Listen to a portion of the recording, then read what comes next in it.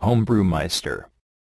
Strangely enough, or by some queer quirk, I became acquainted with the hilarious life just at the time in my life when I was beginning to really settle down to a common-sense, sane, domestic life.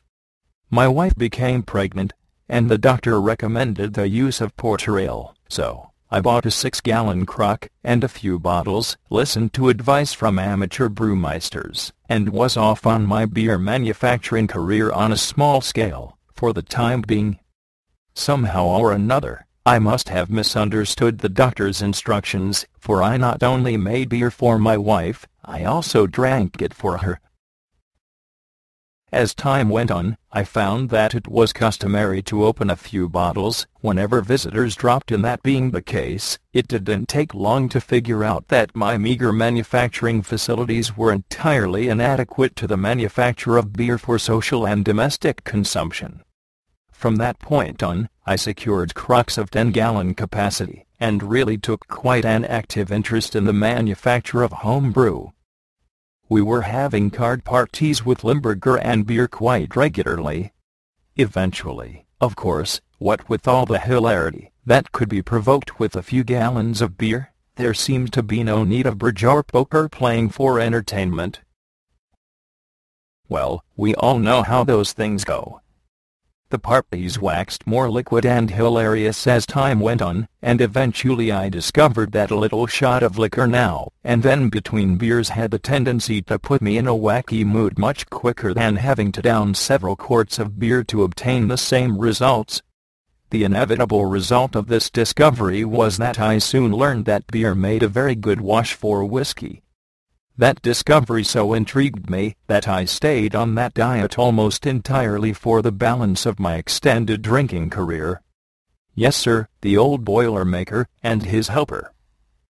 The last day of my drinking career, I drank 22 of them between 10 and 12 a.m., and I shall never know how many more followed them until I was poured into bed that night. I was getting along fairly well with my party drinking for quite some time however, but eventually I began to visit beer joints in between parties.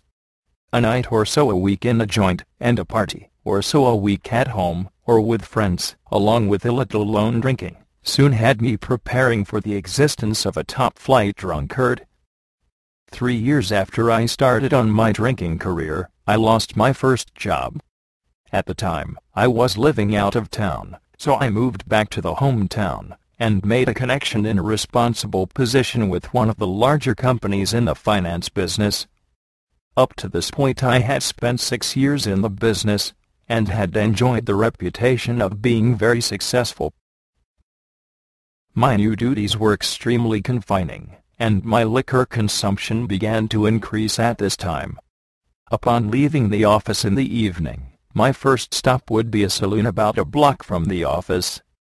However, as there happened to be several saloons within that distance, I didn't find it necessary to patronize the same place each evening. It doesn't pay to be seen in the same place at the same hour every day, do you know? The general procedure was to take 4 or 5 shots in the first place I stopped at. This would get me feeling fit, and then I would start for home and Fireside, 13 miles away. Well, on the way home numerous places must be passed. If I were alone I would stop at 4 or 5 of them, but only 1 or 2 in the event I had my mistrusting wife with me. Eventually I would arrive home for a late supper, for which, of course, I had absolutely no relish. I would make a feeble attempt at eating supper, but never met with any howling success. I never enjoyed any meal, but I ate my lunch at noon for 2 reasons. First, to help get me out of the fog of the night before, and second, to furnish some measure of nourishment. My enjoyment of meals now is an added feature to the 7 wonders of the world. To me I can still hardly believe it. Eventually, the noon meal was also dispensed with. I cannot remember just when I became the victim of insomnia, but I do know that the last year and a half I never went to bed sober a single night. I couldn't sleep. I had the mortal fear of going to bed and tossing all night. Evenings at home were an ordeal. As a result, I would fall off in a drunken stupor every night. How was I able to discharge my duties at the office during those horrible mornings, I will never be able to explain. Handling customers, dealers, insurance people, dictation, telephoning, directing new employees, answering to superiors, etc. However, it finally caught up with me, and when it did, I was a mental, physical, and nervous wreck. I arrived at the stage where I couldn't quite make it to the office some mornings. Then I would send an excuse of illness. But the firm became violently ill with my drunkenness, and their course of treatment was to remove their ulcer in the form of me from their payroll, amid much fanfare, and very personal and slighting remarks and insinuations.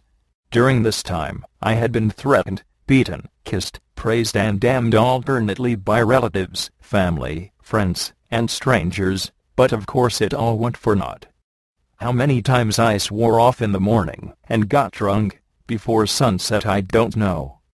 I was on the toboggan and really making time. After being fired, I lined up with a new finance company that was just starting in business, and took the position of business promotion man, contacting automobile dealers. Well, was that something? While working in an office, there was some semblance of restraint, but, oh boy, when I got on the outside with this new company without supervision, did I go to town.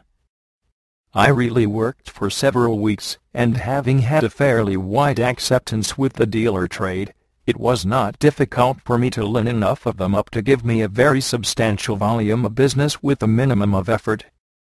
Now I was getting drunk all the time. It wasn't necessary to report into the office in person every day, and when I did go in, it was just to make an appearance and bounce right out again. Was that a merry-go-round for the 8 months that it lasted? Finally this company also became ill, and I was once more looking for a job. Then I learned something else. I learned that person just can't find a job hanging in a dive or bar room all day and all night, as jobs don't seem to turn up in those places. I became convinced of that because I spent most of my time there, and nary a job turned up. By this time, my chances of getting lined up in my chosen business were shot. Everyone had my number and wouldn't hire me at any price. I have omitted details of transgressions that I made when drunk for several reasons. One is that I don't remember too many of them, as I was one of those drunks who could be on his feet and attend a meeting or a party, engage in a conversation with people, and do things that any nearly normal person would do, and the next day not remember a thing about where I was, what I did, whom I saw, or how I got home. That condition was a distinct handicap to me in trying to vindicate myself with the not-so-patient wife. I also committed other indiscretions of which I see no particular point in relating. Anyone who is a rummy, or is close to rummies, knows what all those things amount to without having to be told about them. Things eventually came to the point where I had no friends. I didn't care to go visiting unless the parties we might visit had plenty of liquor on hand, and I could get stinking drunk. Fact is that I was always well on my way before I would undertake to go visiting at all. Naturally, this condition was also a source of great delight to my wife. After holding good positions, making better than average income for over 10 years, I was in debt, had no clothes to speak of, no money, no friends, and no one any longer tolerating me but my wife. My son had absolutely no use for me. Even some of the saloon keepers, where I had spent so much time and money, requested that I stay away from their places. Finally, an old business acquaintance of mine, who I hadn't seen for several years, offered me a job. I was on that job a month and drunk most of the time. Just at this time my wife heard of a doctor in another city who had been very successful with drunks. She offered me the alternative of going to see him, or her leaving me for good, and all. Well, I had a job, and I really wanted desperately to stop drinking, but I couldn't, so I readily agreed to visit the doctor she recommended. That was the turning point of my life. My wife accompanied me on my visit, and the doctor really told me some things that in my state of jitters nearly knocked me out of the chair. He talked about himself, but I was sure it was me. He mentioned lies, deceptions, etc. in the course of his story in the presence of the one person in the world I wouldn't want to know such things. How did he know all this? I had never seen him before, and at the time hoped to hell I would never see him again. However, he explained to me that he had been just such a rummy as I, only for a much longer period of time. He advised me to enter the particular hospital to which staff he was connected, and I readily agreed. In all honesty though, I was skeptical, but I wanted so definitely to quit drinking that I would have welcomed any sort of physical torture or pain to accomplish the result. I made arrangements to enter the hospital 3 days later, and promptly went out and got stiff for 3 days. It was with grim foreboding and advanced jitters that I checked in at the hospital. Of course, I had no hint or intimation as to what the treatment was to consist of. Was I to be surprised? After being in the hospital for several days, a plan of living was outlined to me, a very simple plan that I find much joy and happiness in following. It is impossible to put on paper all the benefits I have derived: physical, mental, domestic, spiritual, and monetary. This is no idle talk. It is the truth. From a physical standpoint, I gained 16 pounds in the first 2 months I was off liquor. I eat 3 good meals a day now, and really enjoy them. I sleep like a baby, and never give a thought to such a thing as insomnia. I feel as I did when I was 15 years younger. Mentally, I know where I was last night, the night before, and the nights before that. Also, I have no fear of anything. I have self-confidence and assurance that cannot be confused with the cockiness or noise-making I once possessed. I can think clearly, and am helped much in my thinking and judgment by my spiritual development, which grows daily. From a domestic standpoint, we really have a home now. I am anxious to get home after dark. My wife is ever glad to see me come in. My youngster had adopted me. Our home is always full of friends and visitors. No home brew as an inducement. Spiritually, I have found a friend who never lets me down and is ever eager to help. I can actually take my problems to him, and he does give me comfort, peace, and radiant happiness.